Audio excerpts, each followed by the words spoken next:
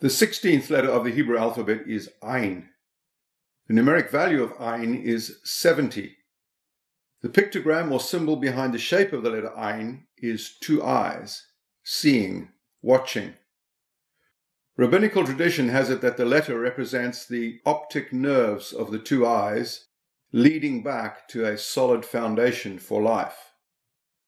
The word Ayin, spelled Ayin Yud Nun, means eye. The thought behind the letter Ayin is easy to grasp. God is watching over us. He cares for us. He is the good shepherd. Psalm 23 is well known. The Lord is my shepherd, I shall not want. In Hebrew, Adonai Roi lo echsar. Adonai, the Lord. This is the Hebrew word Yud-He Vav-He, which represents the name of the Lord, which hints at the name of Jesus. Jesus is the good shepherd. He watches over us. The word Ayin, spelled Ayin Yud Nun, also means a spring, as in a spring of water in the desert. The land of Israel has a lot of wilderness area.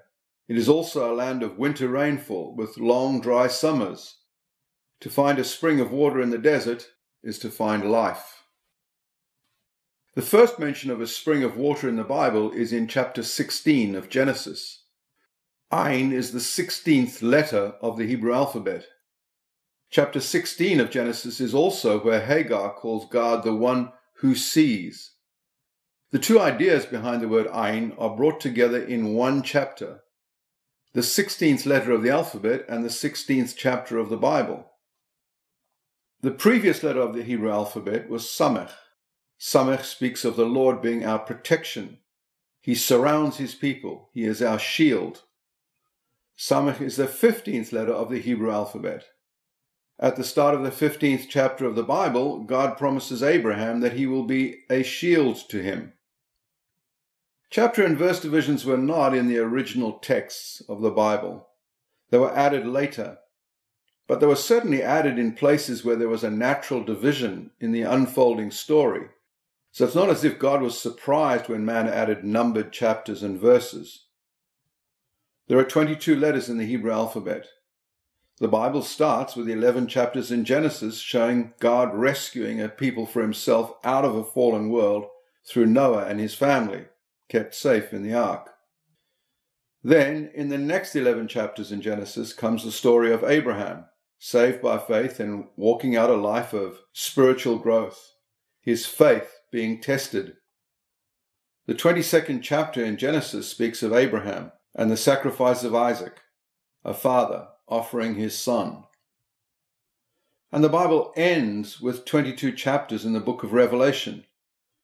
Like the Hebrew alphabet, the 22 chapters of Revelation can be divided into the first 11 and the second 11.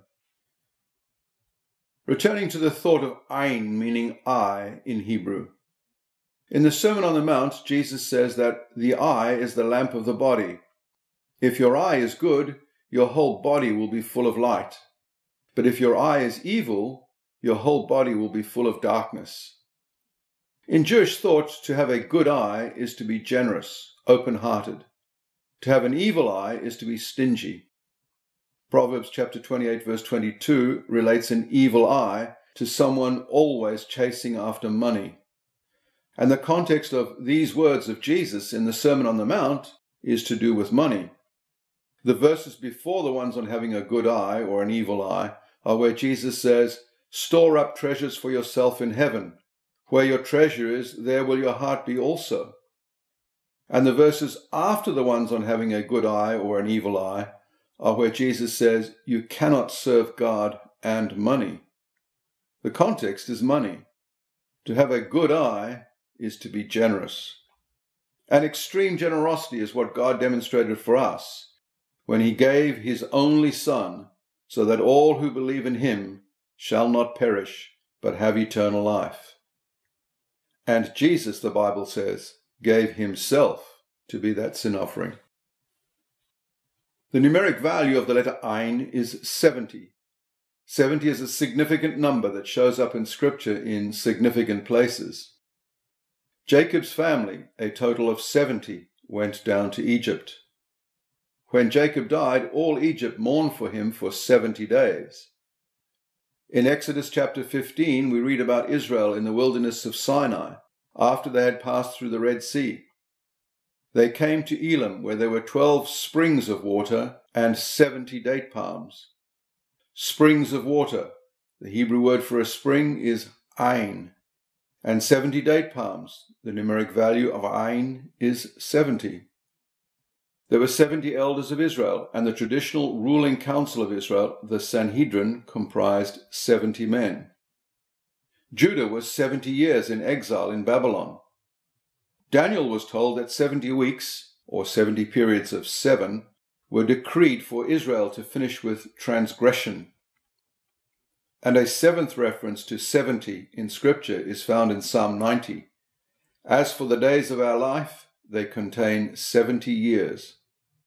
70 years in the Hebrew here is Shivim Shana.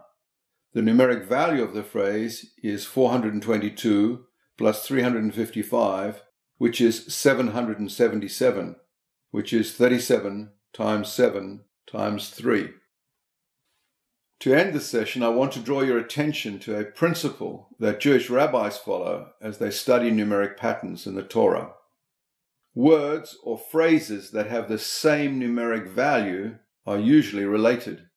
For example, Lord God, Adonai, and the word Yud-He Vav-He has a numeric value of 91. There is a word for God found at Genesis chapter 31 verse 11, for example, Ha-Elohim. This also has a numeric value of 91. And so does the phrase, the Lord his trust, found at Jeremiah 17 verse 7, Adonai Miftacho. And so does servant of the Lord, Ovadia. And so does the phrase, son honors father, which we find at Malachi chapter 1 verse 6, Ben Yekavod Av. And so does the word Amen, all of which tells us a little something about the thought behind the word that we use at the end of prayers, Amen.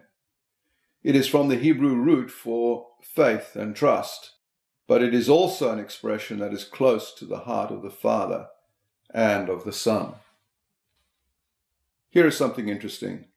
Wine in Hebrew is yain. The numeric value of the word is 70. Secret in Hebrew is sod, and the numeric value of the word is also 70. We are familiar with the Latin expression in vino veritas, meaning in wine is truth, implying that someone who drinks too much wine is liable to blurt out the truth.